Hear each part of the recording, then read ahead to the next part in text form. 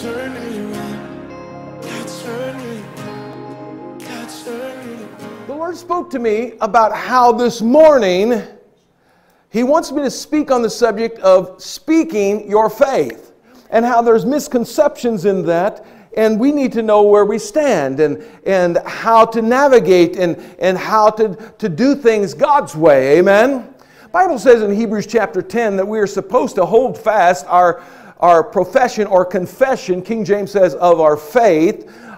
New King James says of our hope, but there is an aspect where confessing or professing something is important. It's important to speak your faith. It is important to say what you believe. Amen. The Apostle Paul said the spirit of faith is this: we believe and therefore we speak. So someone who believes in Jesus Christ but never says Jesus is my Lord and Savior, then there's really not faith there. Amen. That faith must follow through with a bold speaking out of what we believe. What is our confidence in God? What do we believe about God and His Word and His promises? And we need to speak that out. Amen.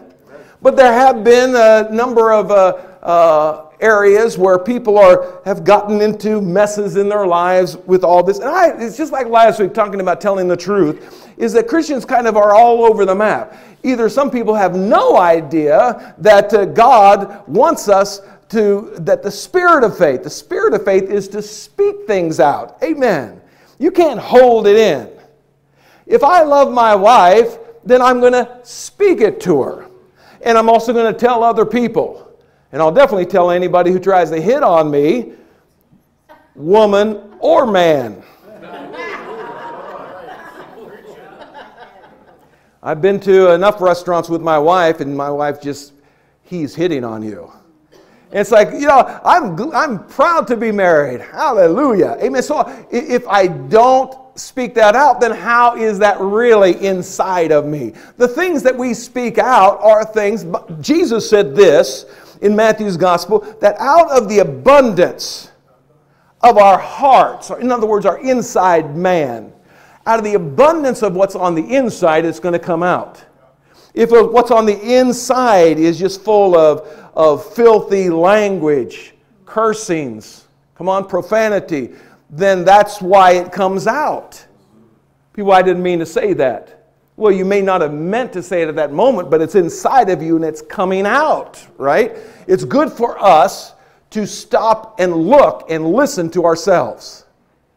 Amen? I've said this, and Kelly knows this. I've said it for years. You listen to someone long enough, you'll be able to locate them. I try to do that in counseling. I try to let people talk long enough until I locate them. Then I can minister to them. But you know what? We've got to locate ourselves. So whatever you're speaking, if you're speaking words of fear, if you're speaking, oh my goodness, what am I going to do? There's going to be such a financial collapse and I'm going to be ruined. Come on, if that's inside of you, it's going to come out. But also if there's a different thing on the inside of you. How many of you know you should have something different on the inside of you? If there's a difference on the inside of you that says, praise God, God's going to take care of me. Amen? Is that if you have enough of that inside, it's going to come out. Amen? So, the thing, when you talk about misconceptions along this line, I have people that ask, and for example, do you believe in the prosperity gospel? And I say, no, and that's what I was going to get into today. But I'd say yes and no. And we'll look at that, and we'll define that. And people say, well, do you believe in the word and faith message? I say yes and no. It depends on what you're referring to. Isn't that right? Amen. That's right. You could ask that question about anything in the Bible, and many times our answers would be yes and no. It depends on where you're coming from. Like I said, there's people all over the map, and when it comes to issues, for example, of speaking God's Word, you can go to the internet. Anybody ever heard of the internet? It's some new thing that's out there now. So you can go to the internet, and you can Google this, and you can find articles and sites that are all over. Some that say, man, you've got to do this. You got to know how to speak your faith. And the others say, no, don't do that. That's error. That's of the devil even. I mean, so people all over the place. So it's important that we understand this. It's biblical when the Bible says that we need to speak our faith. Amen.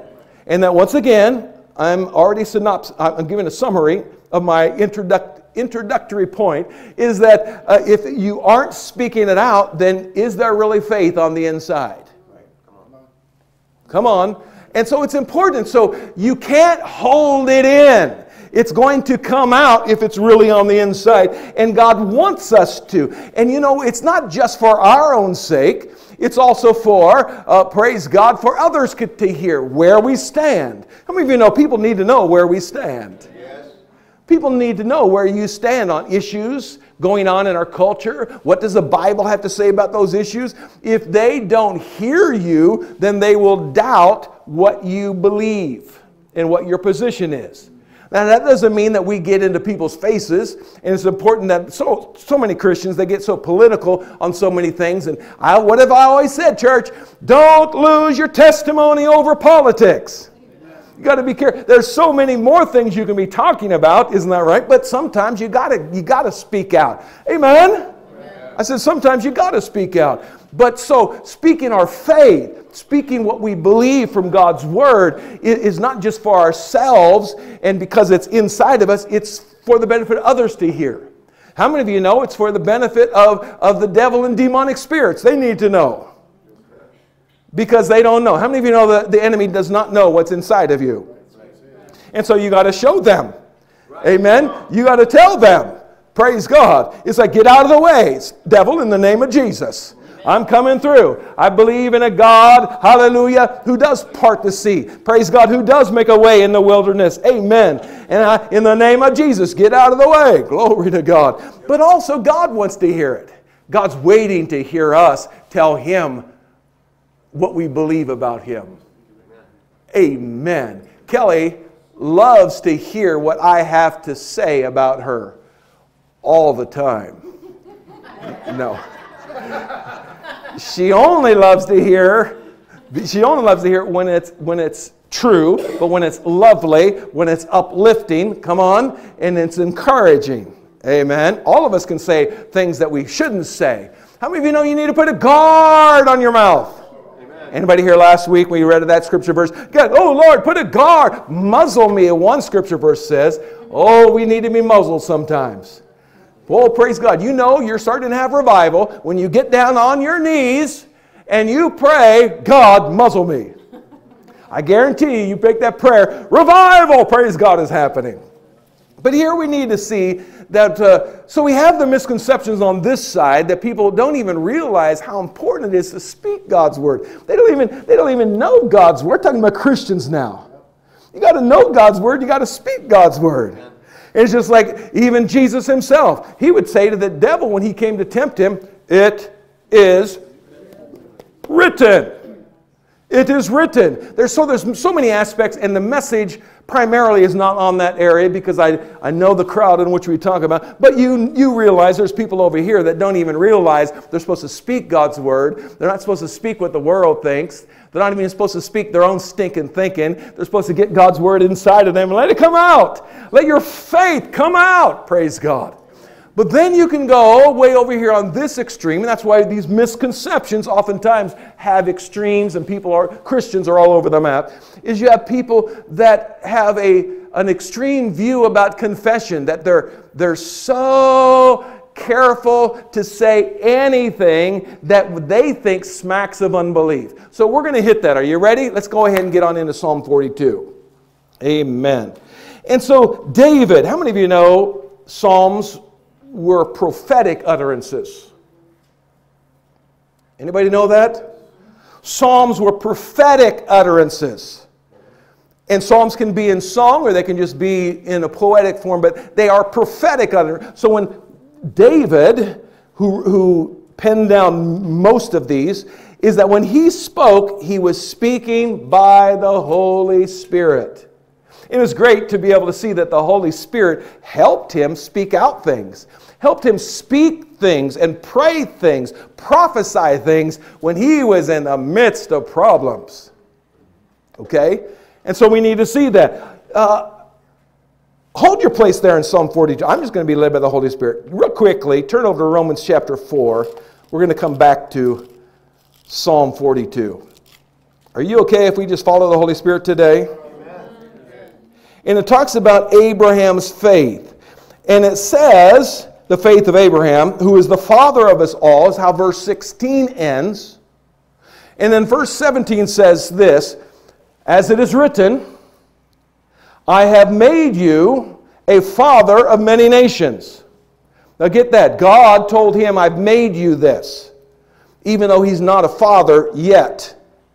He's not even a father of one, really, of the seed, Isaac. He said, so it is written, and it says, in the presence of him, God, whom he believes. So it's talking about faith now.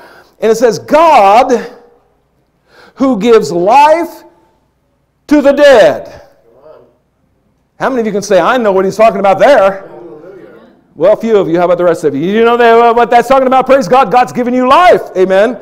Life to the dead. And notice this. And calls those things which be not, as though they did.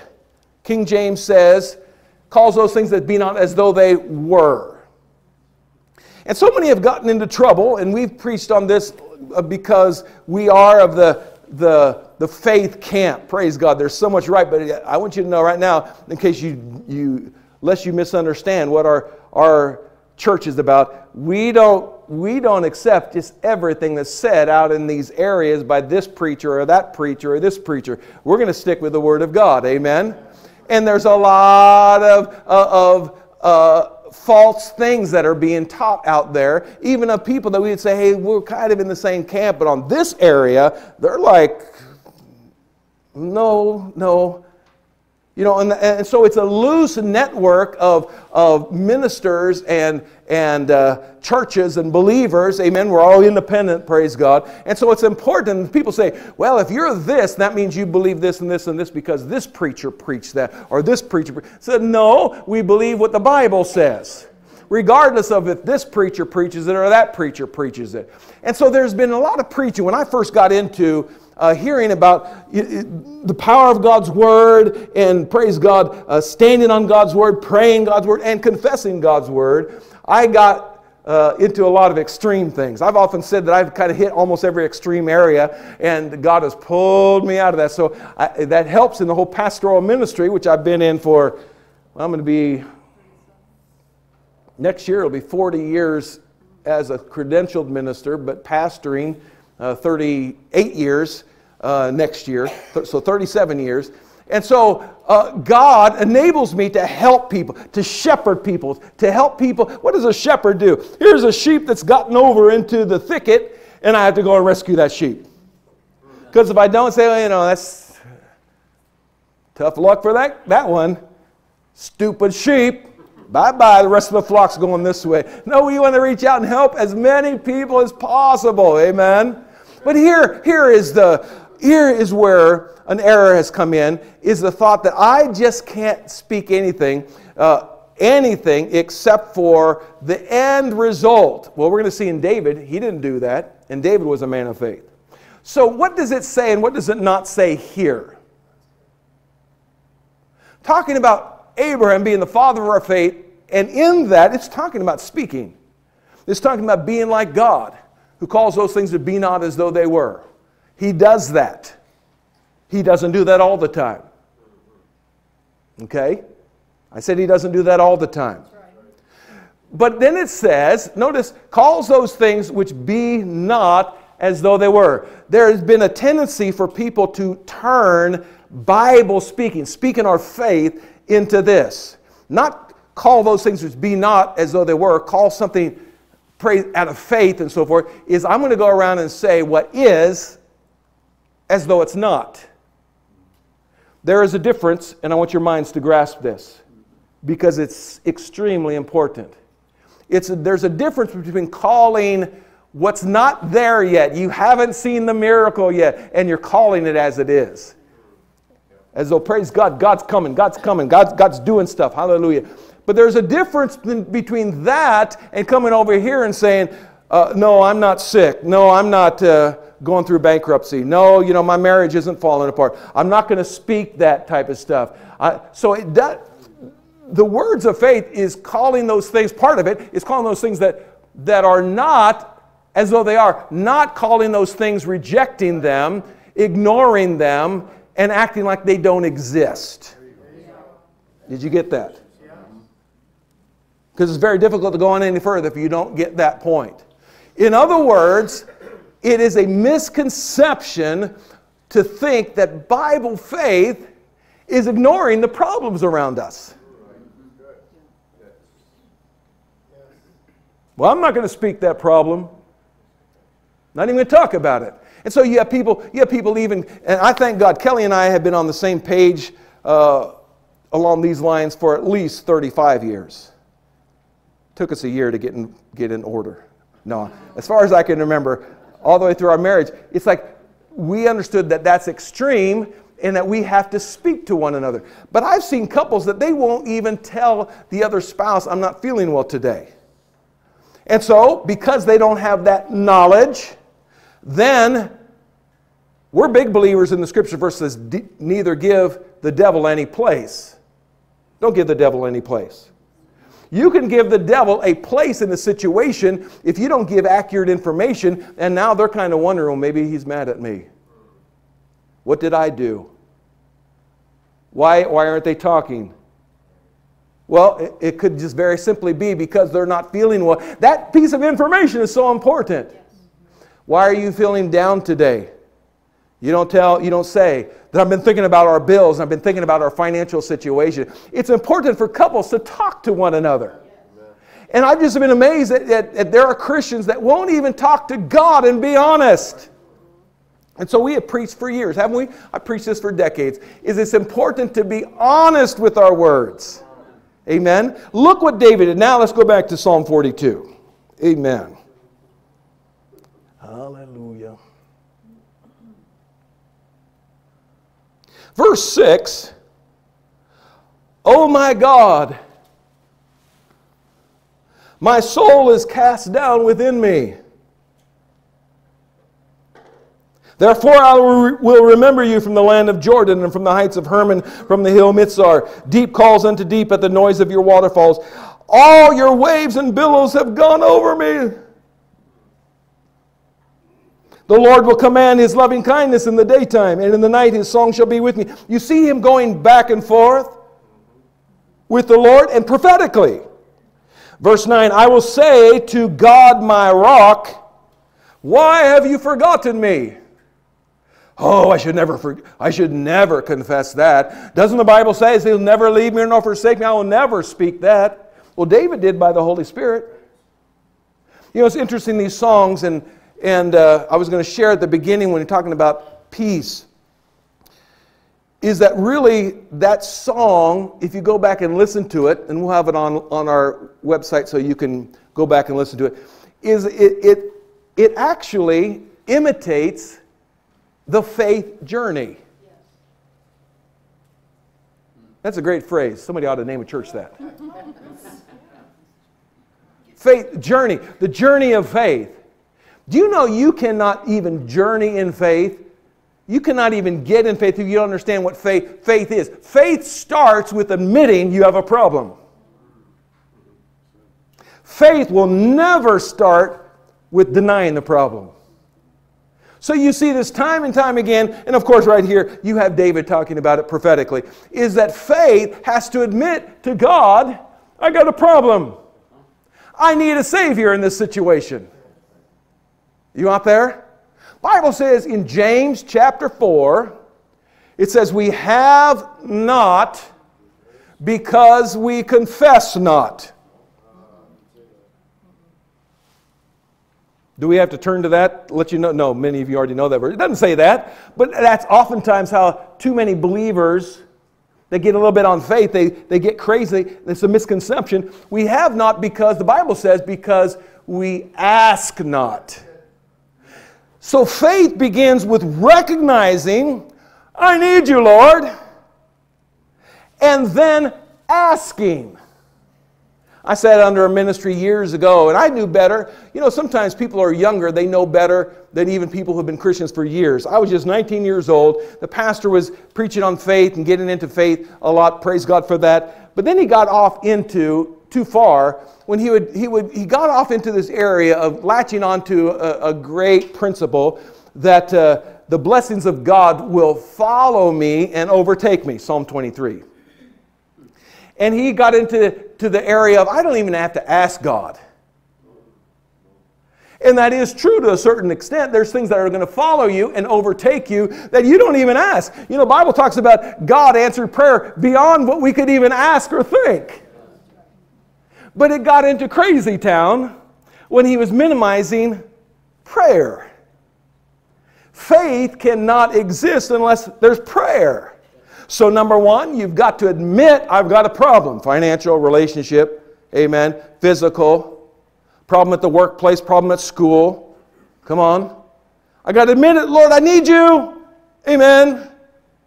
Hallelujah. I'm not God, you're God, I look to you. Number two, then you ask Him. That's the petition part. Praise God. You ask Him now to do something about this. And of course, in that process, don't just ask if you don't know what God's Word is you go ahead and find out. If you're not quite sure what His will is find out what His will is. Amen. But faith is asking. Taking the time to ask. The faith journey begins with saying, as that song did, I don't want to be afraid. And I know there's a lot of faith people out there that would hear that song, I'm sure, because I know I've heard them say it about other songs. I would never sing that song. That song's not full of faith. That song's not in faith, and we shouldn't sing that. Because it starts out saying, I don't want to be afraid. Well, the truth is, that's part of the faith journey. Because the song got into faith. And that's what David, I don't want this. Things are a mess. And so you're admitting that. Praise God. But you don't stop there. But you do start there. People have never really started in faith that they think they're in faith. How can you really be in faith if you haven't started with an honesty before God and say, God, I need you. As many as call upon the Lord shall be saved. We call because we're in a mess, and we call because He is all-powerful. Amen. All-knowing, all-seeing, all-willing, all-loving. Amen. And so we ask, and so here we have in verse 9, I will say to God my rock, why have you forgotten me? If you feel that way, that's true. You out there? That's where you're at. I pray, Lord, I oftentimes pray, Lord, meet people where they're at. We will never be a church that says that God won't meet you where you're at.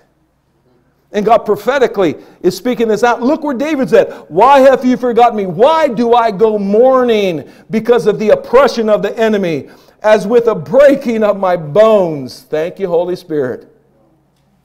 No, he's given voice to it prophetically. My enemies reproach me, while they say to me all day long, where is your God? What's he saying? He's being honest. And the Holy Spirit, this is so important, the Holy Spirit is helping him be honest. The Holy Spirit will not help you to be dishonest. The Holy Spirit will not be a part of you trying to cover up some problem. But the Bible says, I am something. There's a time to say, let the weak say I'm strong. Amen.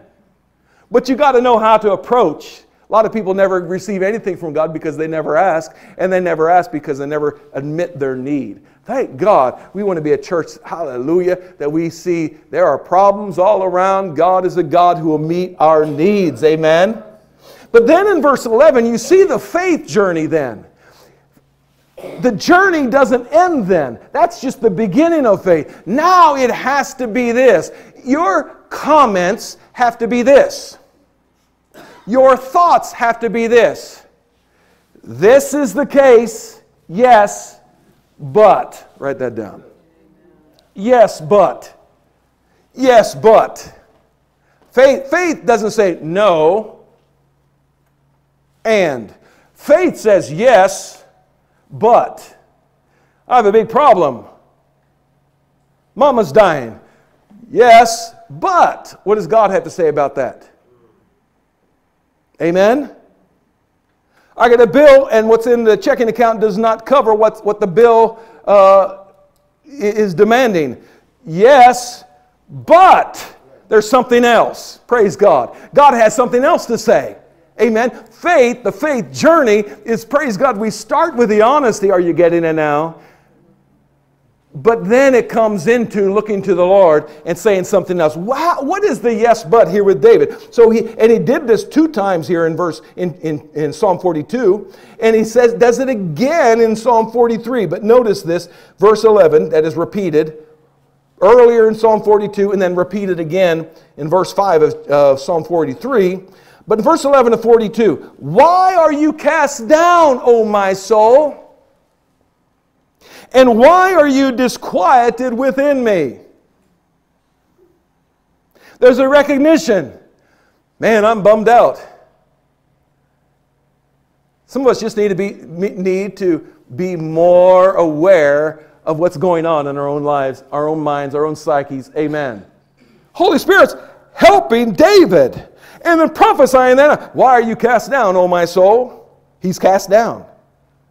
In other words, you want to know the best translation of that? Pastor John's translation. Why are you bummed out? That's what he's saying. Why are you? He's stopping and thinking, why are you bummed out? And why have you got all quiet about everything? Then he says this, yes, but hope in God. For I shall yet praise Him, the help of my countenance and my God. Woo, praise God. We serve a God. We're not alone. Glory to God. A God who rescues, a God who delivers. Amen. He is El Shaddai, the Almighty God, the all-sufficient God. Praise God. He is Jehovah. He is Jehovah Jireh, the Lord who provides. He's the God who provides. He's Jehovah Rapha, the God who heals. Hallelujah. He is the God who comes on the scene. Woo, hallelujah. You talk about peace? God is Jehovah Shalom. He is my peace. Why do we need God to be our peace? Because we lack peace so many times. Amen. And it's not a sin to be there. You know what really is a sin? It's more sadness, but it does start getting into sin, is if you choose to stay there. You don't need to stay there when there's God who's willing to do something about the situation. But we need to be yes, but people. Amen? Turn over to the book of Habakkuk. We find another passage. I think we only have enough time for this. Are you getting anything? Amen. So we find right after the book of, you see, where's Habakkuk? Genesis, Exodus, Nahum. Habakkuk. Does that help? Habakkuk. Now this is so important. Habakkuk is just another of many, many examples we can look at. But Habakkuk chapter 3, there's just 3 chapters in the book of Habakkuk. How many of you know Habakkuk was a prophet and he is being inspired by the Holy Spirit to speak things out? Amen? Isn't that what we believe about the authority of God's Word? Of course. And he says in verse 17, if you're there, say amen. Amen. If you need to go to the table of contents, that's what they're there for. Verse 17, if you know anything about the book of Habakkuk, great book to read, Habakkuk is crying out to God and he is complaining to God. Do you know it's okay to complain to God? Don't try to rebuke God. That definitely crosses the line. But to complain, in other words, Lord, why? He said, why? He said, why are the people of God being persecuted and the people, the nation of Babylon, which is the case there, has come in, a nation, an ungodly nation has come and defeated. Why are you allowing this to happen? That just doesn't seem right. So you can say he's kind of complaining. He's complaining in a way that he's wanting God to respond to him, and God does respond to him. Amen. This isn't the same as complaining and murmuring as the children of Israel did, and many of them died as a result of that. Okay? But it's okay to be able to Lord, I don't understand what's going on. Why is this happening? Why is this? You can even say, have you ever felt this way? Why does this keep happening? So the faith journey begins with honest exclamations of that, but notice how it ends. So it's all venting that. God speaks to him. He gives them answers. Habakkuk gets the revelation. And what is the revelation? Yes, but. This is true, but. So look how he ended this. A great passage in verse 17. And he got the revelation, so he spoke it out by the Spirit. Though the fig tree may not blossom. There's times the fig tree won't blossom. Nor fruit be on the vines. Though the labor of the olive may fail and the fields yield no food. Agricultural community, mostly at that time. So that's serious if everything's falling apart there. Do you get that? So though this is happening, and then he goes on, though the flock may be cut off from the field, either cut off by raiders coming in and taking the flock, maybe them dying as a result, but just cut off for maybe several different possible reasons, and there be no herd in the stalls. Not only our crops now, but now also our livestock. He says this in verse 18. It's the yes, but. He said, yet I will rejoice in the Lord. I will joy in the God of my salvation. Get this, in the God of my salvation. What is he saying there? You'll miss it if you don't understand. When he says the God of my salvation, he's the God who comes on the scene and turns things around.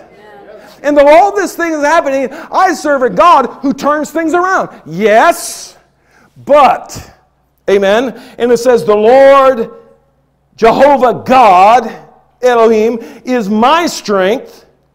He will make my feet like deer's feet. And he will make me walk on my high hills. Now I wish, and we'll probably get a little bit further in this maybe in a couple weeks, talking about perseverance in prayer. There's great misconception when it comes to faith. Some people think, okay, you're going to speak your faith, and when I finally get to that point, then I need to call the thing as done. That's the only way to speak it. You know what? We try to encourage people, you know, when you pray, God's working a miracle in this area. God's on the move. Amen. And we'll look at scripture verses that sometimes we go overboard and we say it's already done. And we cause confusion with our own mind, with other people. Next, no, it's already done. Is it already done? We'll look even at Mark 11:24. We're supposed to keep on believing that we are receiving. Amen. So you hold on to that thought. When we come back to that even further, you get even more biblical grounding in you. It's like the woman caught up and had the issue of blood, the problems of the female hemorrhaging for years. And she said, I'm going to go and I'm going to touch the hem of his garment, Jesus' garment, and I shall be healed. So many people say, I'm already healed. Well, have you prayed yet? Well, I don't need to pray because the promises of God. Well, wait a second. I know some of you have not ever heard anything like this. You know what? You still got to pray. Well, I don't even need to pray for peace. Wait a second. Paul, in every single one of his letters, every single one, he said, grace and peace be to you. He didn't say grace and peace are already yours. Sometimes we say, I've got favor, I got grace. Did you ask for favor? We have not because we ask not. When you talk about, see, there are things through the promises of God that are available, but we need to ask and accept them by faith. Amen? And when we do, praise God, what happens? What happens is we believe a miracle is happening. When I touch the hem of his garment, there's nothing wrong with saying, I'm going to be healed of that when I go down to prayer. Amen? Amen. Or that nothing has changed yet. You say, nothing has changed yet. But I'm believing God that the miracle working power of God is inside of me. Amen. You go out, and so oftentimes you have done great disservice. I know some of you don't understand this yet. You keep listening, you keep feeding on the word, you'll get it eventually. But a lot of times we've done disservice and made people think that we're weird when we don't need to make them think we're weird. Hey, I'm already healed. They say, you're crazy. I believe God. I already got it. I'm healed. They say you haven't got it. There's nothing wrong. The profession of our faith can say, I prayed and I still don't feel well, but I've connected with God and God has heard, and I believe that God is working in my body. He is bringing about a cure. Amen? And so once I apologize, we've run out of time, but we got to get more into this. The confession of things already done. We need to pray. I need to pray for that grace. I need to pray for a fresh impartation today. Pray today for your daily bread. I don't need to pray for bread. I just confess it. I already got all the things. You can claim this promise or that promise. The promises of God show that they're available, and because of Jesus Christ and His blood, they are ready for you to tap into, but you still need to, by faith, ask for them and lay a hold of them. Yes. You need to lay a hold of them. Yeah. Hallelujah. And this is why so many people in confession, they never receive answers of what they're confessing. Because they never really stepped into true Bible faith. And they're not laying a hold of it. And they can confess for days and days and days and weeks and months and even years, something in their life that's never getting anywhere. But they've never taken the true biblical steps to really lay hold. The Bible says lay hold of the promises of God. Amen. So, Pastor, I don't understand, because you preach about the past tense of God's Word, and God has already done. Yes, God has done a lot through Jesus Christ, but you still have to ask that it would be a reality in my life today. Amen. Don't you still need to ask for forgiveness? Do you know that there are preachers today that are preaching falsely that you no longer even have to ask for forgiveness anymore? It's a terrible error, heresy in the church, actually. And it's in the charismatic circles and even in quote-unquote faith circles that some are teaching this. That we've been forgiven of all of our past sins and present sins and future sins. Which, of course, is totally unbiblical. We have to go to God. And that's why they bend over backwards and say 1 John 1:9 isn't for the believer today. No, if we confess our sins, He's faithful to forgive us of current sins and future sins. We have to be a repentant person if we commit sins in the future. But if we don't, we can run around and say, I'm the righteousness of God in Christ Jesus. The Bible says that. Just because you say it doesn't mean it's true. Not in reality. If you're not walking in God's righteousness, in His right standing with Him, amen, and right behavior, then you can quote it all you want. That doesn't mean it's automatic as a case for you. You've got to still ask, receive, lay hold of it on a daily basis. Amen? There are very few incidents where you can just say, I don't even need to pray about this. I'm just going to confess the Word of God in this area. God wants us to come before Him. Come before me. Ask. Amen? And realize that it's not up to us. It's up to God. In other words, it's up to God to do the miracle, not us to do the miracle.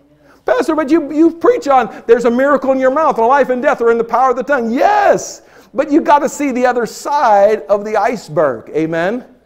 And so as a pastor, not coming from a pastor's viewpoint, seeing people deal with situations in their lives for years and no change. Sometimes there are things that people can be in faith and it takes years. Abraham was. But for the most part, I've always preached, haven't I, Kelly? If you've gotten to a point where it's like you're beating your head against a wall, it's about time you kind of stop and say, I'm beating my head against the wall. Something must be wrong here. But what happens is people don't hear proper preaching on this and proper dividing the Word of God, and then eventually they just give up and say there's nothing to any of that. And they go to a church that won't even preach any of that. There are no promises of God.